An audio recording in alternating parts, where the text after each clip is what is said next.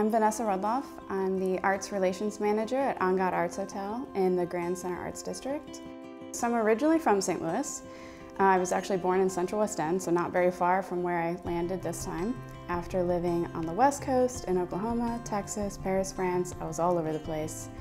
And I was moving to Boston, and I came back and visited St. Louis, and I thought, you know what, there's a renaissance going here, and I wanted to be in the middle of it, and I think Grand Center Arts District is really where everything is happening.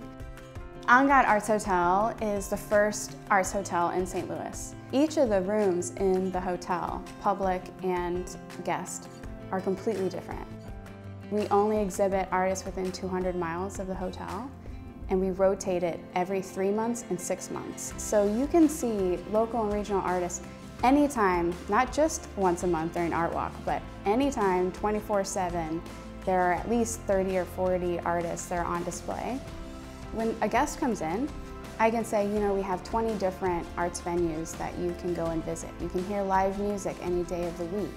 You can go and have food on a patio or go to a brewery, or you know, if you want to go down here and see a sculpture or a mural. And we've had international shows like Ruth Asawa. That was an international jewel, like a spectacular show. And we had that here in St. Louis.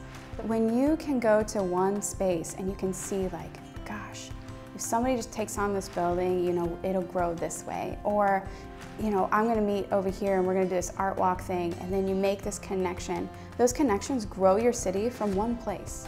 Like if someone comes in from the Loop or the Grove or West County or anywhere, and they meet someone in the district and you make this connection, that just grew the city even further, but it has one connection point. And that's the kind of things that the Grand Center Inc. makes happen, because they are a hub to bring in like Kranzberg, Contemporary, you know, Angad, all of these different institutions, and that's what's making them so valuable in the Arts District.